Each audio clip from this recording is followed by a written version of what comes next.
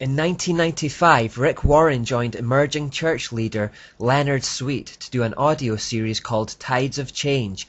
In it, they talked about a new spirituality which was necessary for an age of transition in which the old modern ways of yesterday no longer worked effectively. Leonard Sweet in turn says he was influenced by a myriad of what he calls New Light leaders, which are actually just New Agers.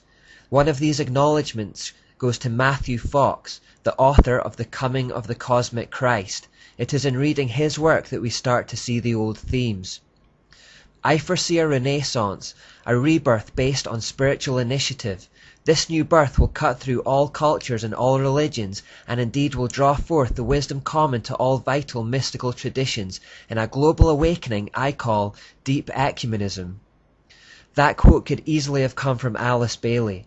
Loosely translated, he sees everyone coming together under one religious system. The theme of that whole book is that all humans have Christ consciousness within them. Taking inspiration from this, Leonard Sweet writes in his own book, Quantum Spirituality. Mysticism, once cast to the sidelines of the Christian tradition, is now situated in postmodernist culture near the center. Too many people are nothing, as our empty pews are shouting at us, because we give them neither an energy fire experience of Christ, nor the Christ of an energy fire experience. We may help them apprehend reality through the rudiments of mystical speculations. Mysticism begins in experience, it ends in theology. Because the postmodern world is now abandoning outright atheism and is going back to mystery spirituality, Sweet suggests here that Christianity capitalize on that by incorporating mystery spirituality into their church in order to attract people into the pews. If people want mysticism and strange experiences, let's give it to them with a Christian facade. He says that mysticism is all about experiences that excite the senses. It's all about what you feel and not about what is true or false. This is a clear path to deception. Leith Anderson wrote, "The old paradigm taught that if you had the right teaching, you will experience God. The new paradigm says that if you experience God, you will have the right teaching. What you feel comes first. What is true comes second.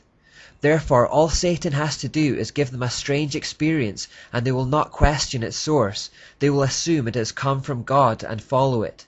This easily leads to deception, as we have seen over and over throughout history how Satan is able to disguise himself as an angel of light and has inspired people to follow his paths by this method. In order to facilitate this process of exciting the senses and making people feel like they're having a God experience, emerging churches use multisensory worship, which is designed to bombard senses of sight, smell, touch, taste and hearing. This sensory overload makes you feel a certain way, even if it's done with smoke and mirrors, and therefore you are inclined to trust and absorb the teaching, however dark it may be. Speaking of darkness, one of the keys to emerging worship is creating an atmosphere of darkness.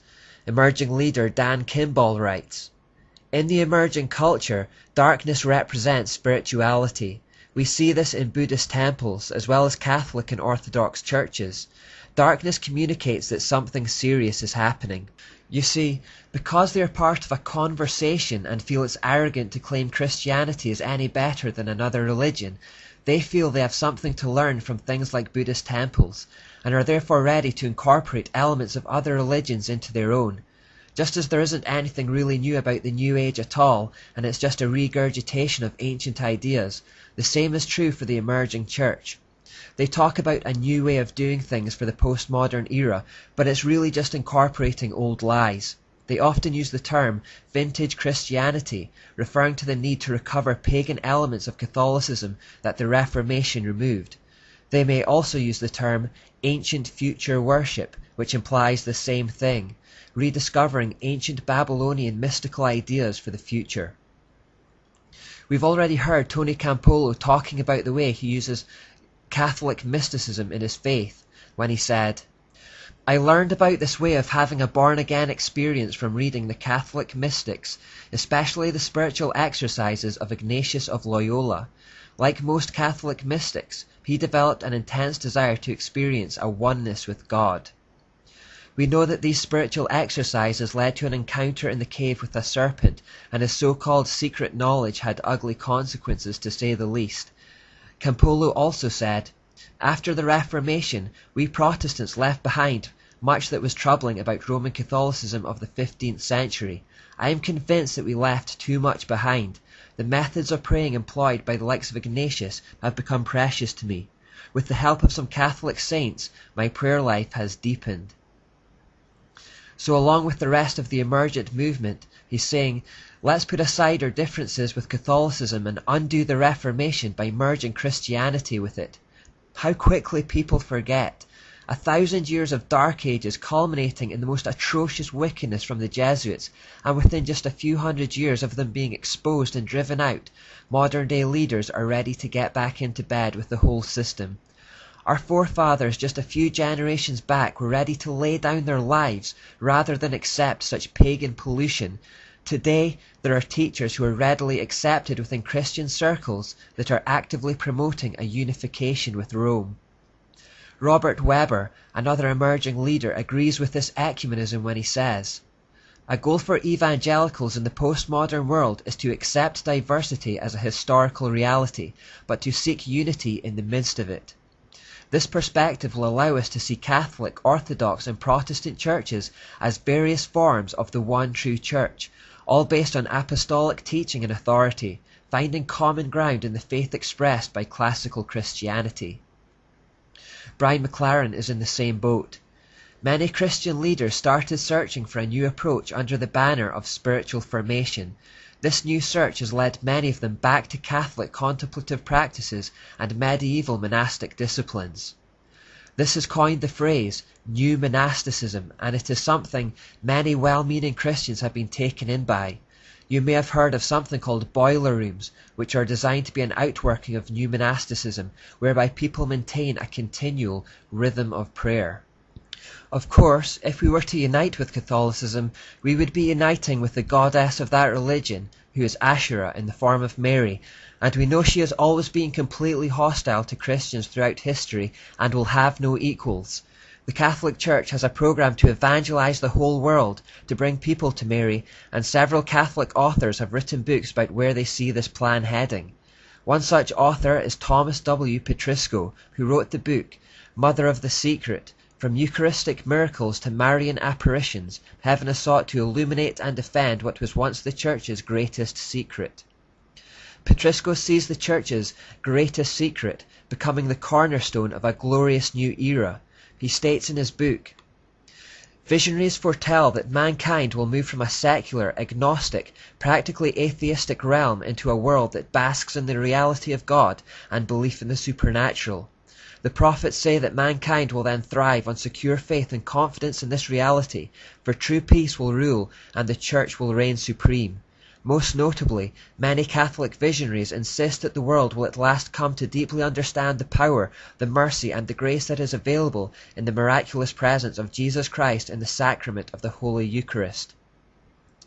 The Eucharist is the circular wafer representing the sun that is placed inside the crescent moon-shaped monstrance and actually represents Baal, not Jesus. And of course, he is only saying what the occultists like Albert Pike, Alice Bailey and Helena Blavatsky have been saying for a long time. People will largely abandon atheism and go back to a new age of mystery spirituality. It's already happening. But the key point is that he believes that Mary, aka Asherah, will be key to all this. It is said that the triumph of the Immaculate Heart of Mary during our times will gloriously lead the world into a new era of peace. Ted and Maureen Flynn expand upon this idea in their book, The Thunder of Justice. As John the Baptist prepared the way for the first coming of Christ, Mary prepares the way for his second coming. Mary proclaims that a new world and era is upon us, and the triumph of her Immaculate Heart and the second Pentecost will usher in the reign of the Sacred Heart of Jesus. Occultists believe that the goddess is preparing the way for their Antichrist. Remember, Anton LaVey called this the Age of Lilith, and believed it began with the Cultural Revolution of the 1960s, so we're already over 50 years into it. According to the Flynns, the coming of this false Christ is very near, as they say they received a prophecy from the Blessed Mother saying, The glorious reign of Christ, which will be established in our midst, and the second coming of Jesus into the world, is close at hand. Another Catholic, Dwight Longenecker, writes in The Road to Rome that, as we enter the third millennium, Catholicism, evangelicalism, and orthodoxy will continue to converge. Thomas Merton, a Catholic mystic who has been an inspiration to many in the emerging movement, sums up what many feel. We are already one, but we imagine that we are not, and what we have to recover is our original unity. The emerging church that embraces these ideas of ecumenism is trying to lead evangelical Christians back to Rome and the mysteries that course through its veins.